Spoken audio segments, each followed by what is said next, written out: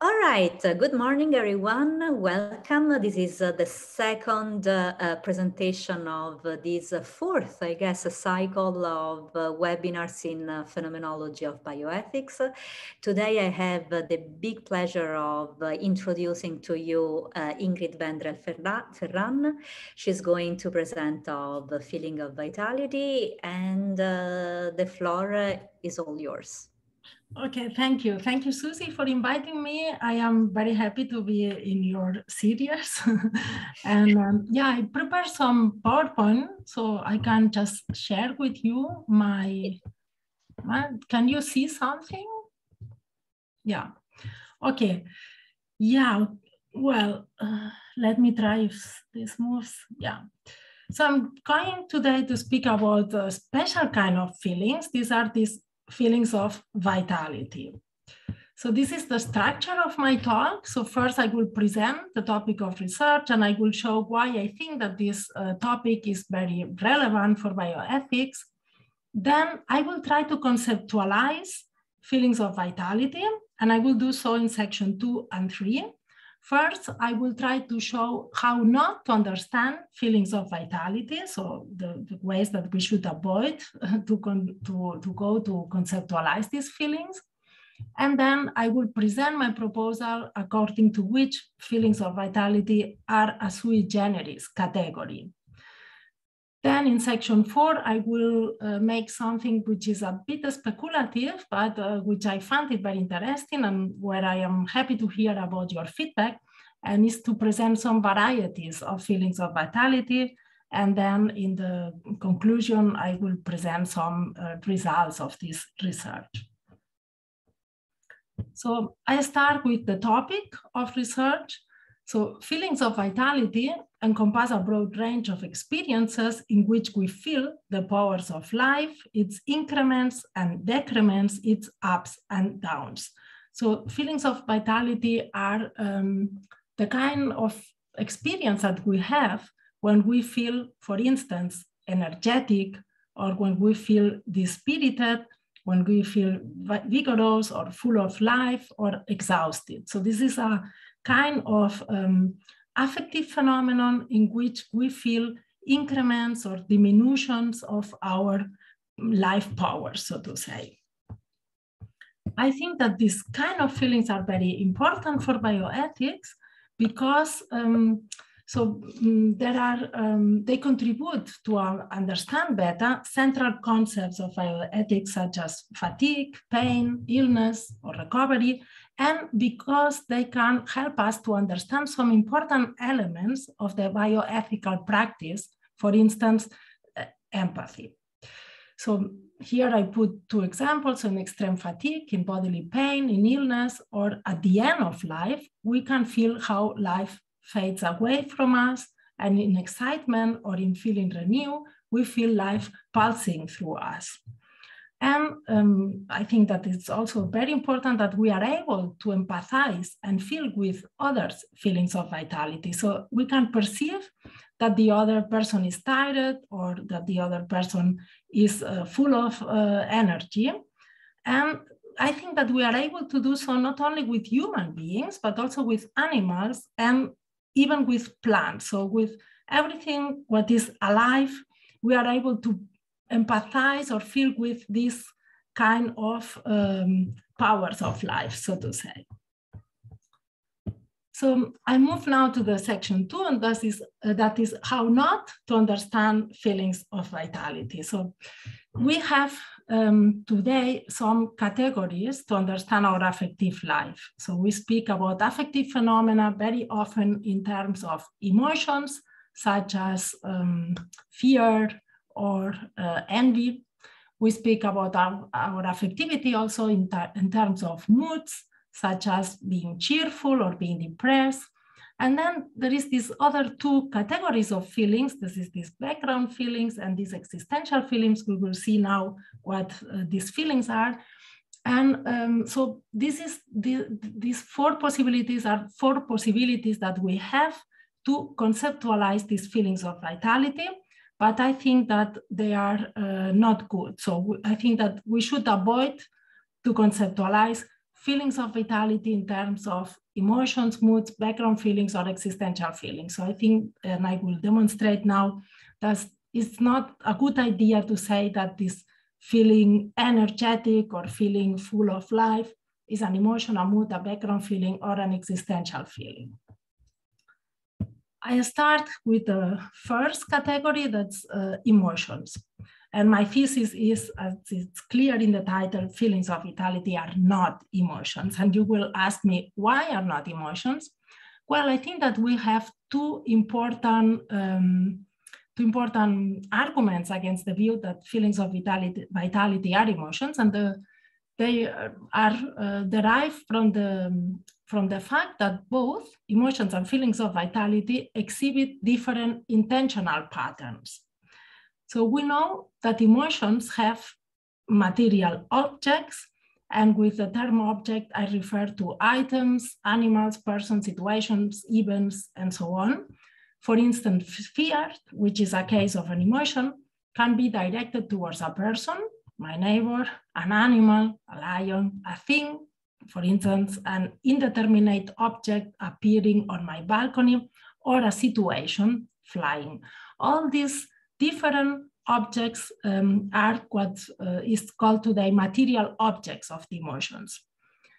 Feelings of vitality do not have the same kind of objects like emotions. So, unlike emotions, feelings of vitality do not target material objects. They are forms of self-experiencing. They are not feelings about ourself in the sense that, for instance, pride can target ourselves, but this feeling energetic or feeling tired are experience in which we feel ourselves. So we experience ourselves through them. I put that in this way because I think that it's the best way to catch that. So they do not have material objects. And then, so this is the second difference between emotions and feelings of vitality. Emotions have formal objects. That's a term introduced by Kenny and which is widely used in contemporary research. For instance, we can find it in the Sousa.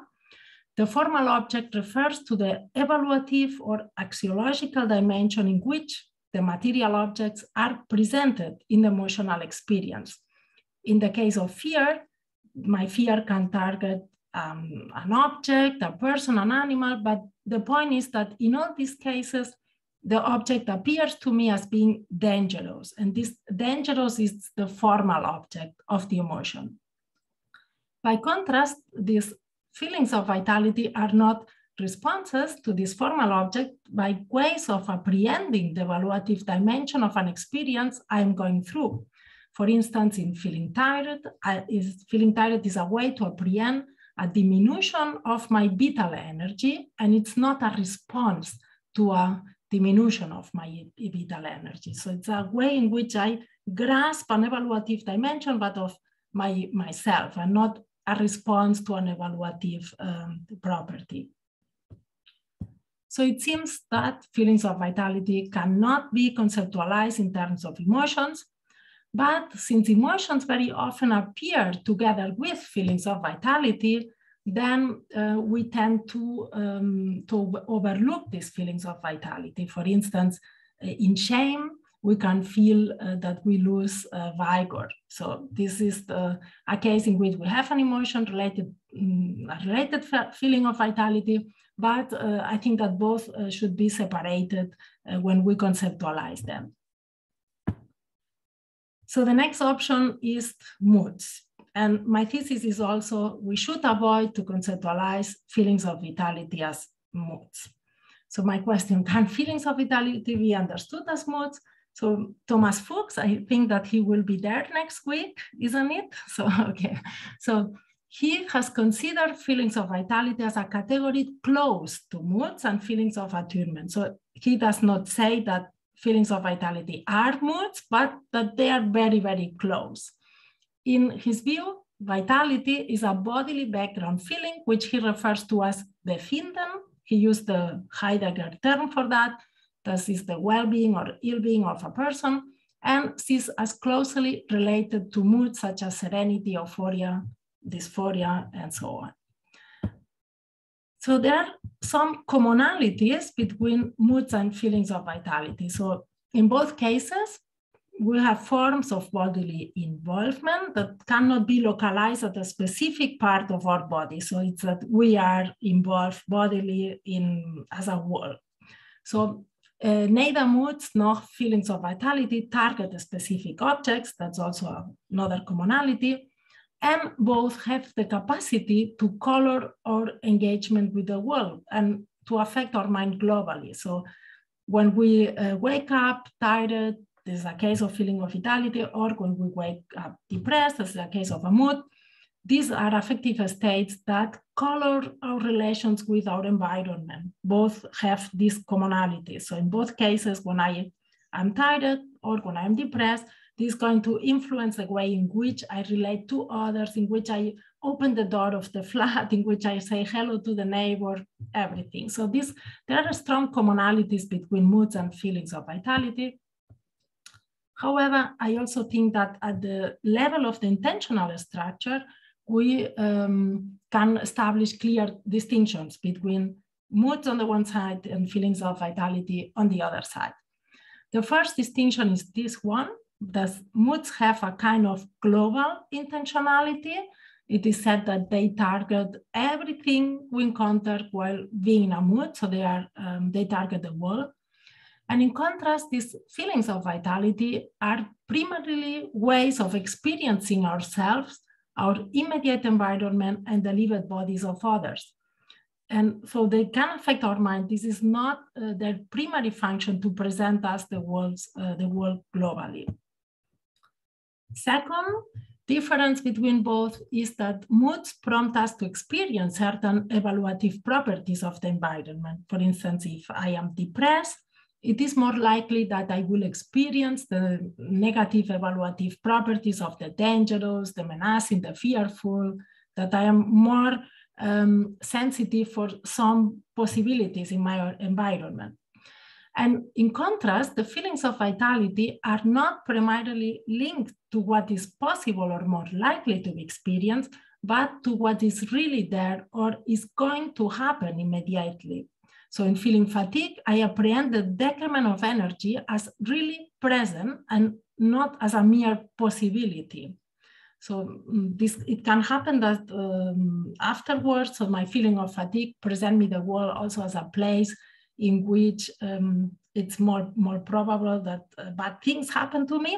But the immediate function is to present what is going on or what is almost happening in this moment in my life and my surroundings.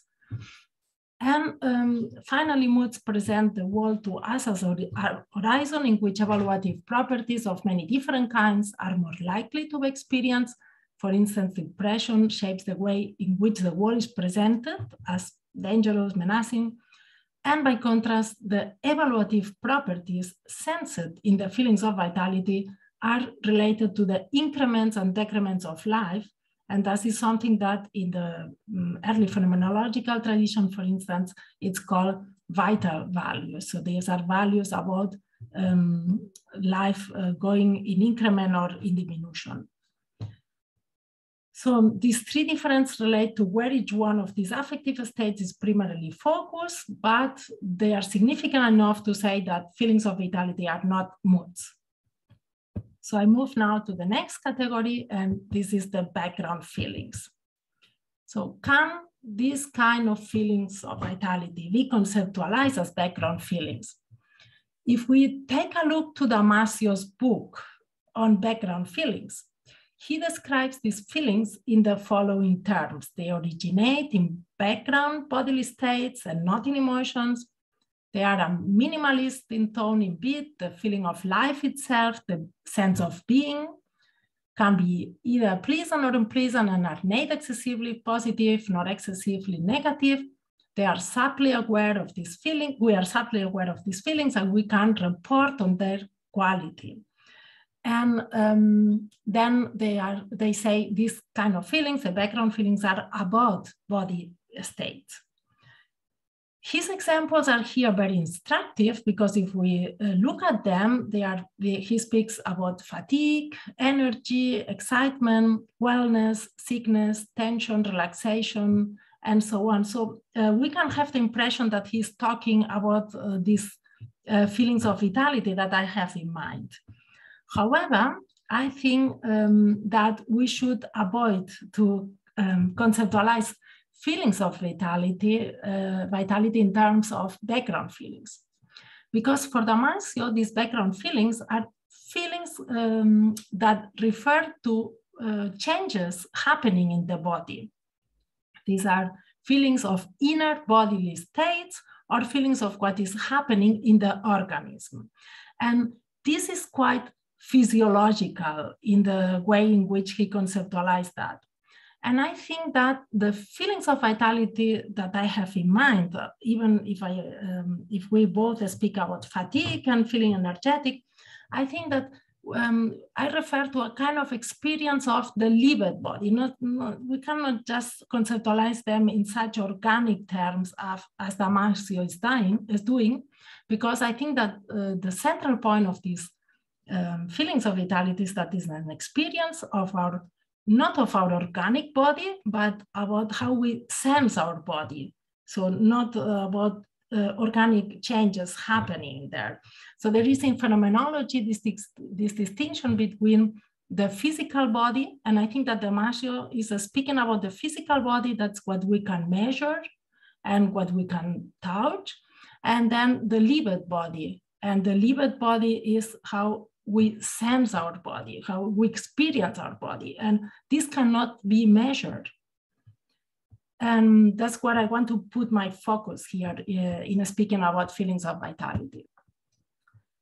So I move now to the last category where that I think we should avoid in our conceptualization of feelings of vitality, and this is this category of existential feelings.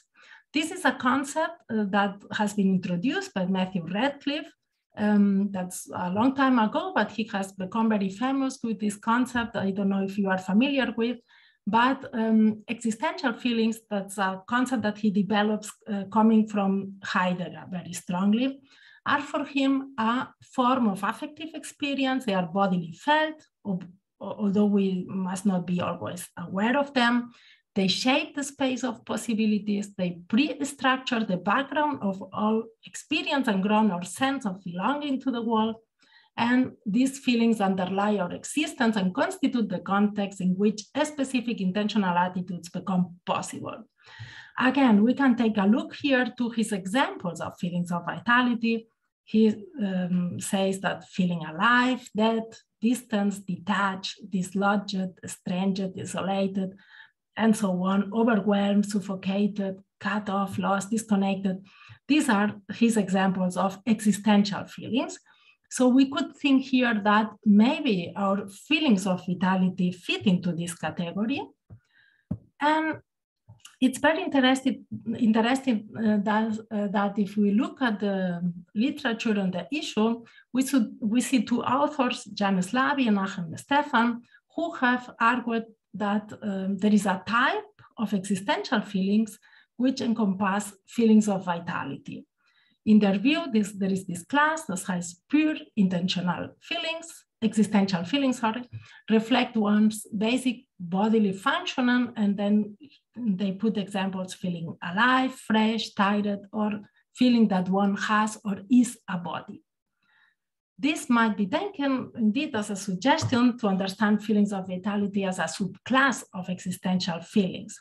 However, I want to resist this option because, unlike existential feelings, feelings of vitality have a sui generis intentional structure. In feeling ourselves, our lived body and its immediacies are given to us. And this does not really fit to the definition of existential feelings. And then I think that the fine-grained nature of feelings of vitality consists in apprehending an evaluative dimension of our bodily reality, and that is the decrement or increment of the life powers. So I think that we are quite lost if we try to understand feelings of vitality as emotions, moods, background feelings, or existential feelings. So we should avoid to do so, and we have to take things as they are. And it is that feelings of vitality seem to be a sui generis class of feelings. So this is my main thesis for now. So they are a sui generis class. Now we want to understand better how they are. So it's not enough to say they are a class by their own. We cannot subsume them under other categories. So in my attempt to understand feelings of vitality better, I think that is very, very useful and very interesting to go back to classical phenomenology. And I propose now to go back to Scheler's proposal. If we take a look in one of his books, in his formalism in ethics and non-formal ethics of values, he develops a very interesting model of affectivity, according to which affectivity can be classified in 4 different categories. The first one is the sense feelings. These are sensations of pleasure and pain. These sense feelings can be localized in specific parts of the body. So if you have pain, you can say, I have pain in my head or in my belly, whatever. And they point to what is pleasant or painful. The second category is very interesting for us, because of that I put that in red, is that feelings, there are vital feelings, such as feeling tired, ill, or alive, and these are related to vital values. And these vital values for him are the noble and the mean. This is a bit strange for us that these are the paradigmatic cases of vital values, but Scheler was at this point very strongly influenced by Nietzsche, and he takes this noble and mean as paradigmatic cases of vital values.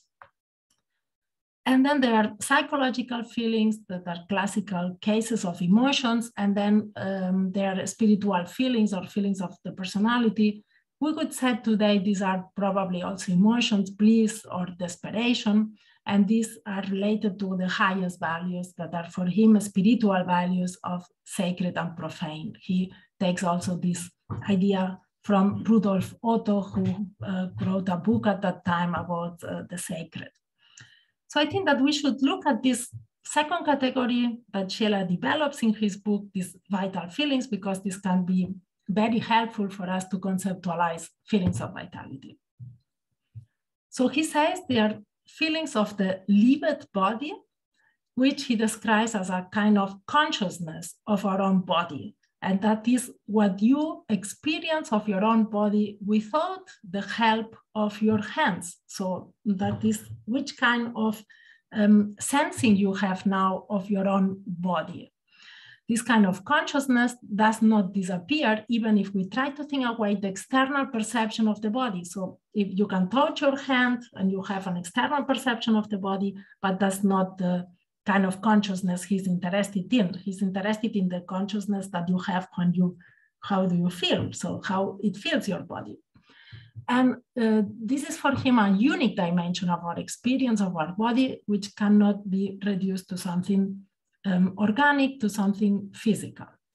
I put here some interesting quotations. I will not read them, but just that you have there maybe the first sentence. So I cannot be comfortable or uncomfortable in the manner in which I am sad, blissful, or in despair. Rather, I can only feel myself. So that's the point that he's interested in. Then he said that these kind of feelings participate in the total extension of the lived body. So we cannot localize them in a part of the body. It's not like a pain in the head or in the belly. So you are, when you say, I feel tired, I cannot ask you, where do you feel tired? So because it's clear, it's your full body. And this is also a very intriguing thesis that he has. And these feelings have a qualitative direction that differs from the one exhibited by the sensible feelings, by our sensations. So for instance, you can have pain in your head, but at the same time, you can feel vigorous. Or his examples, you can feel miserable at the level of the vital feeling, and at the same time experience pleasure at the level of the sensible feelings. And here he has also two very interesting theses. I put the quotations, but again, I will just only focus on the thesis. So these vital feelings have an intentional character. They indicate values related to life in our body as well as in the environment. It's not just the life in our body, but also in our surroundings. And then they have a function. That's also a very interesting point of his account. They can reveal dangers and advantages directly and before we intellectually understand the meaning of such dangers and advantages. So they are a form of intuition of some changes in the life increments and decrements in our body and the environment of our body and our surroundings. So I think that we have here a wonderful way how to conceptualize feelings of vitality, and it's this class that Scheele calls vital feelings. But there are some, so there are these interesting aspects in Scheele's proposal. There are feelings of the lived body, they are a form of consciousness of the body, they are intentional, and they have a function. So he's giving us an alternative category to understand them for contemporary research. There are some issues in Scheele's account that I think we should not take just uncritically. And the first one is that he mentions these values of the novel and the mean as typical vital values. However, it is not clear why we should take this class to be more important than the category of feeling ill or feeling healthy. I think that we should not adopt this Nietzschean heritage in Scheele here, and we should try to think that maybe are other vital values which are more paradigmatic than these values of the novel and the mean. And then I also I'm very critical with this idea that Scheele has that these vital values are inferior because for him values are given to us in a hierarchy, and these are inferior to aesthetic, epistemic, moral, and spiritual values. I think that they should be at the same level, in fact, because without feeling energetic, feeling alive, feeling vigorous, we cannot have access to these other values. So I think that this hierarchical conceptualization, we should avoid that and think that it's a separate category and different from these other values, but not inferior. The other problematic point in Scheele's account is the idea of levels of feelings that are, rigidly separated from each other. So I think that it is clear that I can be very alive and feel very energetic, and at the same time suffer from a pain in a tooth. But it's clear that when this pain is taken too long, I will lose also my vitality. I will feel a decrement of life because of this pain. And the last point is that Scheele presents that these vital feelings as a category in his broader construct of 4 layers of affectivity. But I think that we should try to explore if this class of the vital feelings encompasses more subclasses of, we can maybe establish some distinctions here.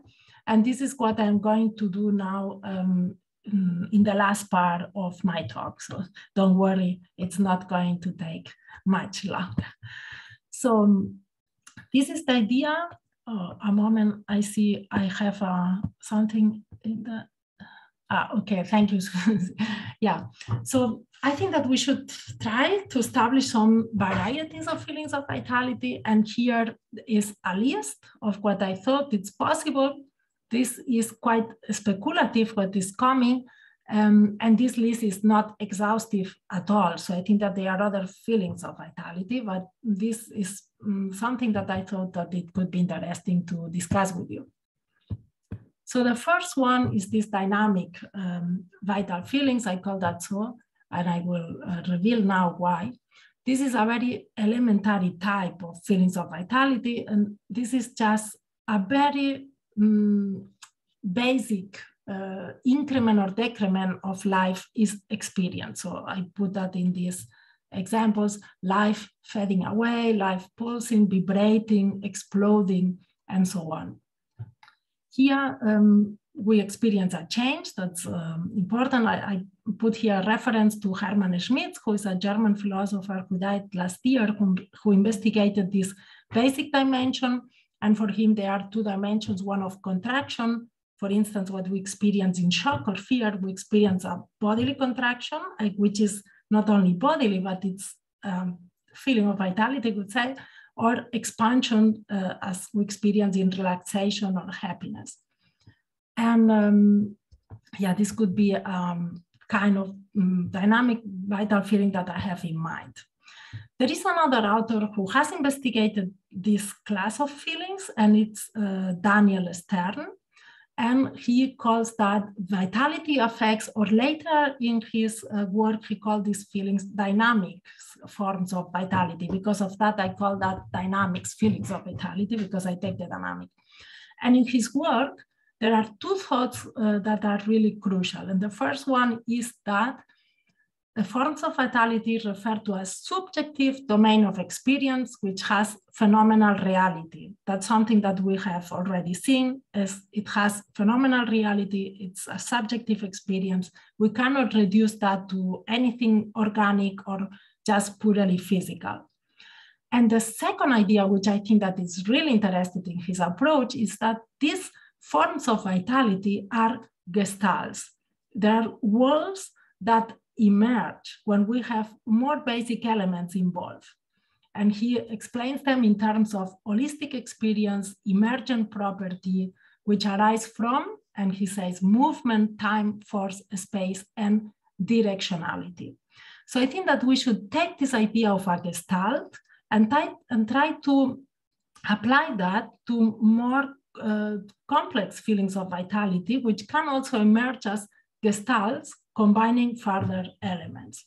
So with this idea in mind, I move to the next variety, that is basic feelings of vitality, which involve this first category, the dynamic feelings, plus a kind of positionality. So for instance, the feeling of being alive. In this feeling, I have a kind of positionality, which is a form of self-affirmation in this specific case. So again, I put references to Fuchs, but I will not, because he has investigated the feeling of being alive in a paper that he wrote 2012. So the next kind of variety are feelings of affective tonality. So here we have the dynamic, the basic feelings of vitality, but here there is also an awareness of the affective tone of the experience of the lived body. And this is the dimension of being pleasant or unpleasant becomes more central. This is feelings of freshness, tiredness, vigor, discomfort. Then there are these feelings of ability which have been investigated in current research. And this is a complex gestalt or work which emerge involving the precedent levels plus an awareness of the continuity and discontinuity of our capabilities in time. So while the others are embedded in the now, the previous feelings, the now is embedded in a change and dynamic of time, in the flow of time. So it's necessary for these feelings that we have a sense of what we are able to do now in relation to what we were able to do in the past or what we will be able to do in the future. The next, I call that comparative feelings of vitality, because in them we compare ourselves with our past or future self or with other self. And here is, for instance, feeling superior or inferior, not only in relation to others, but to ourselves. So I can feel now superior to myself from 2 years ago because I survived this whole pandemic time or whatever. So, and then a more complex category is this kind of feelings of illness and health, which involve a sense of impairment of or empowerment, loss or gain, confidence or doubt. So these feelings are more complex because they involve others, but there are probably more varieties of feelings of vitality. I put these ones here just so because they are the ones who, the ones that I had in mind as more basic, but I'm sure they are much more. So I come now to the conclusion. So I think that we should try to investigate more these feelings, and we should try to separate them from the broader categories in which they appear, because it's clear they appear in our emotional experiences. No? Envy is related to feelings of discomfort, of feelings of diminution of our own life power or whatever. But we should try to isolate them. And we should also be able to understand them as having an intentional structure and as having a function. So they are not just there for being there. So they are anticipating or grasping this kind of changes in our life powers. So yes, and as I said at the beginning, so I think that these feelings play a role in more central concepts of bioethics such as illness and health. Okay, so here are 2 points that I would like to discuss with you. The first one is that, what do you think about this conceptualization of this phenomenon in terms of sui generis feeling? Maybe you come and say, no, this happened to me once. Achim Stefan still thinks that they are a kind of existential feeling, so he would not agree with me. So I don't know, what do you think? But I'm quite sure that they are better conceptualized as a sui generis category. And the other point that I would love to discuss with you is this elaboration of a taxonomy of feelings of vitality. How can this typology that I presented here to be put in a system with more coherence and where other feelings of vitality can also appear that I do not have now, for instance, in mind. Yes, and here put the reference because I published that. So part of this, what I presented today is part of a longer paper that I published in a volume that Susie edited.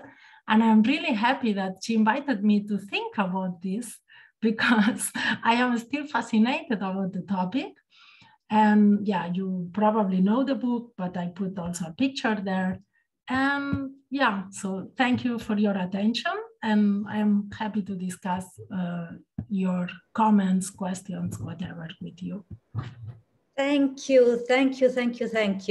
As you know, I'm a huge fan of this work you are doing because I think that it can be applied in so many areas of psychological descriptions, and it can help so many people because in this way we have a more targeted way to help, I don't know, depressed people. Or I was thinking about how to apply it in pregnancy, for example, in philosophy of pregnancy. It could be quite interesting.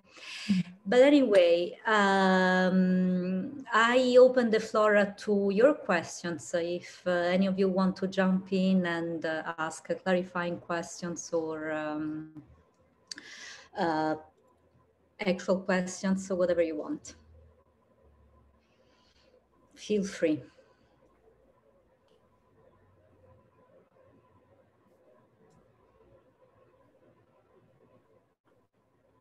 None of you?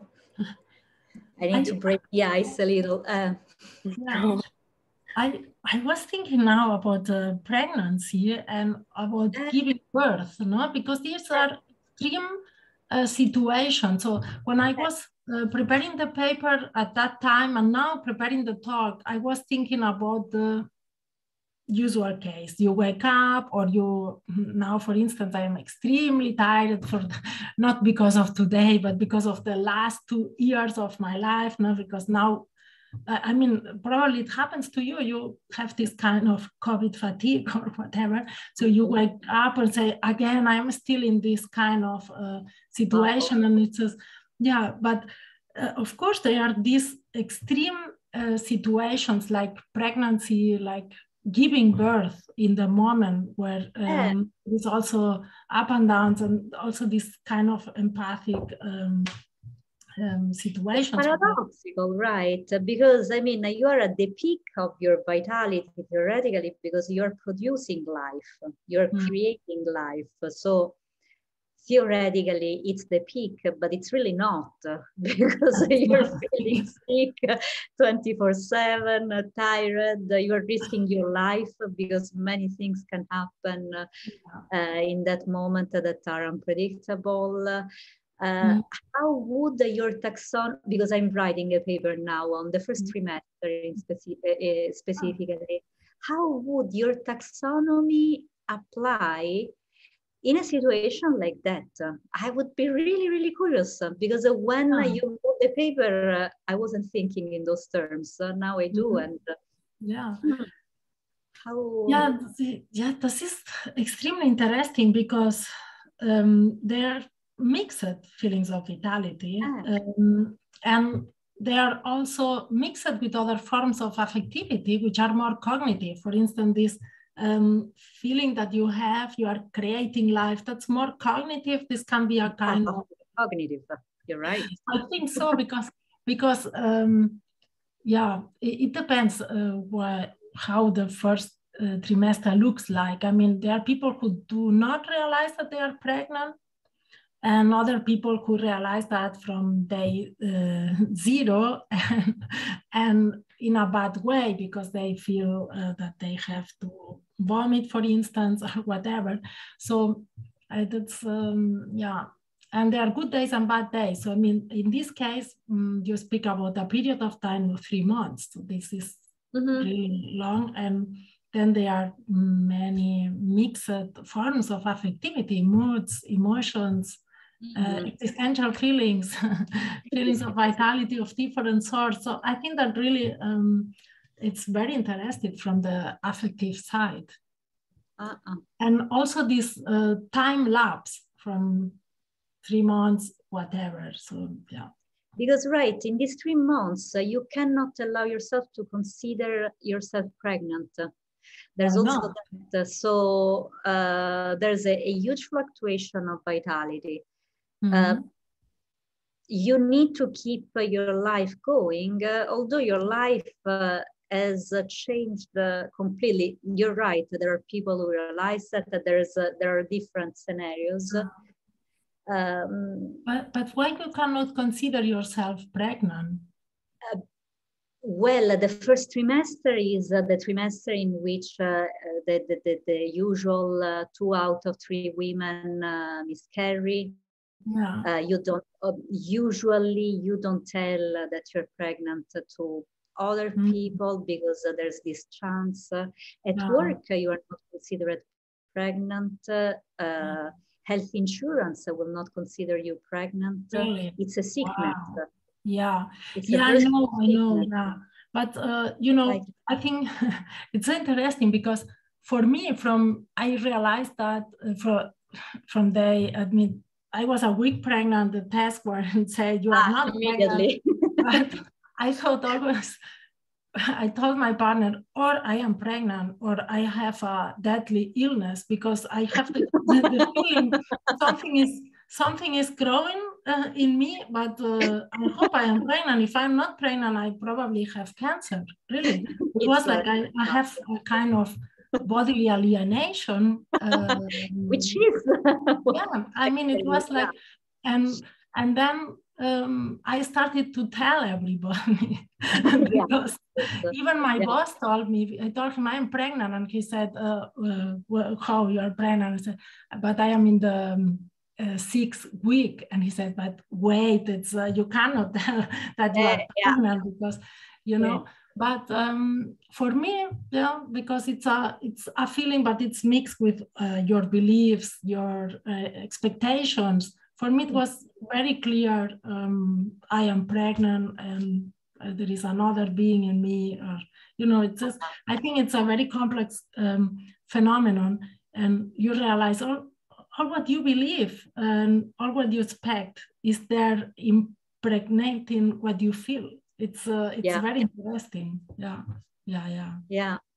And how does Germany treat pregnancy, health insurance? I mean, do they consider that in Switzerland, for example, it's disease? If you have, if you happen to spend money on that during that trimester and it doesn't continue for these 3 months, it's disease. Really? It's tough. Wow. Yeah. I have no idea. Yeah, because I was feeling really like having an alien inside, but but in a good way, because it went well. Yeah, but I continued. I kept doing everything because I thought, I cannot do anything. You cannot be asked to be at home for 3 months or whatever. But Mm-hmm.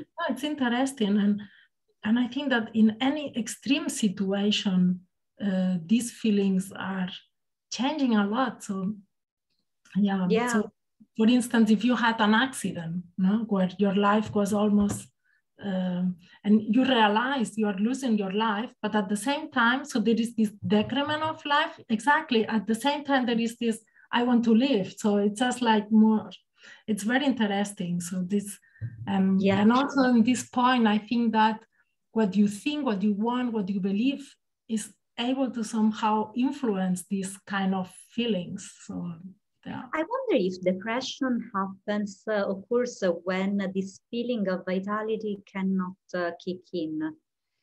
When you cannot sense your life, your living body, your lived body. And I remember Fuchs wrote about that a little too. Yeah, I don't know this thing about depression, but it's really interesting because like any other feelings, you can have them and you can oversee them. So like pain, it can happen also. Usually when you have, when you are in pain, you experience that, but we know about people who are able to develop some techniques who are able to control this pain. And in fact, people who are in chronic states of pain, they look for psychological help just to deal with that, with these techniques where you can just give yourself a break about this constantly feeling. And it's very interesting what you say to conceptualize part of the depressive experience in these terms. Maybe your body is alive, but somehow you just block. Exactly, you can connect with that. It would be great if psychologists become familiar with your taxonomy, because in this way they can target that specific layer of feeling and maybe help people with this kind of chronic pain, depression, problems to enhance feelings of vitality. You know, it's like fine-tuning a little bit the machine, bringing something higher, and maybe it helps. Yes, I think that we all know somehow these techniques. I mean, you feel tired, but you have to finish something. I don't know you, but then I put some kind of music where I know it's going to give me at least the impression that I am more fit than what I really are. And maybe I end up feeling really energetic. And at the beginning, I was very tired, but it's only music, but it's able to affect you at this level. I mean, that's, That's a great example. Or people who just decide to work in a specific environment because then this prepares them also at the bodily level. I mean, we speak a lot in the debate on emotions about emotions as mental states, but this is so reductive because it's so it's only half of the story, because we are embodied beings, and of course, emotions. And with the pandemic, we experienced that, right? I mean, we kept doing our job, but our body was participating less in this job. And for some reason, every one of us lost energy, and we couldn't understand how to gather that energy again, what happened, why it's down. Yes. Completely. Yes. Yeah. That's really interesting. So also this being closed at home with the quarantines, and I mean it's terrible. I mean what affects you at this bodily level. So it's yeah. Oh yeah. I mean, I realized that the trick of my job is to be with the students. I mean, in the sense that you realize that when you are in a class with younger people and there's a good mood, there's harmony and so on, your vitality goes up. For some reason, you get recharged, you didn't even know, and your day goes on. And with this crisis, things changed. I noticed that slowly through Zoom, I managed to gather something. But maybe there's a meaning-making experience that is more powerful through Zoom because you are on meanings. I don't know what happened. Slowly, I regained some kind of energy, but it took a bit. Yeah, it's this moment of change. No, it's just like you have to change, and then you have to grasp information that you get in a way in the class through other means, and it's a process that you learn how to interpret all these different signs. No? It's different. Anyway, I don't know if any of you wants to ask one question or add a comment. Some of you left.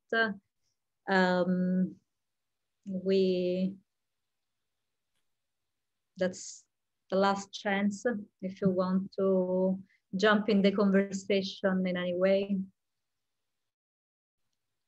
I feel guilty that I monopolized the conversation. That's not my goal generally for these seminars.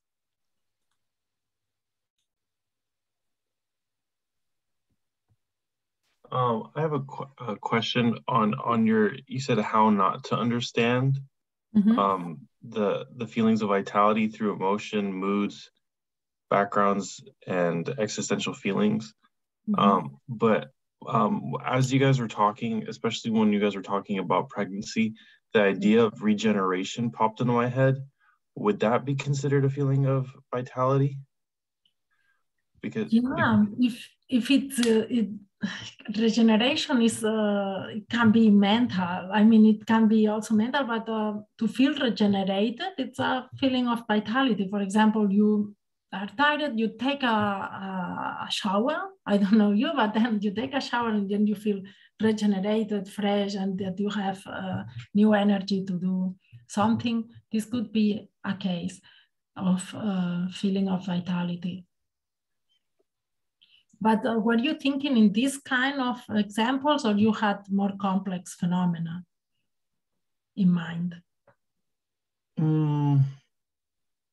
Well, from the regeneration, it made me kind of feel of like, okay, so the generation of things. So like when you're like, for example, it all came from the pregnancy topic you guys were talking about. You're creating this life, and you're generating like the mental process. So in order to like you just manifest the things that are being presented, like vitality would be presented as a form of vitality. So I was just kind of like that's what my line of thinking was in the thing. Yeah, in this case, I think that it's when things take a time, then probably there are more elements involved. So there is this felt dimension plus all these thoughts that come and infuse this what you feel. So I think that if we want to be very, very analytical in analyzing this kind of experience of regeneration, probably we should identify many different aspects, the more cognitive, the more the more linked to what you think about being pregnant, and then the feelings, properly speaking. Okay, yeah, I was just pondering the idea. I just wanted to speak a little bit. That's it. Sorry. Thank you. Okay, thank you. Thank you. Yeah. I thank you very much, by the way. Yeah, thank you for being there for the talk and being interested in this issue. All right. So Ingrid, it's always a pleasure to see you and to hear you talking, presenting your research. I'm very happy that my students were exposed to your work. And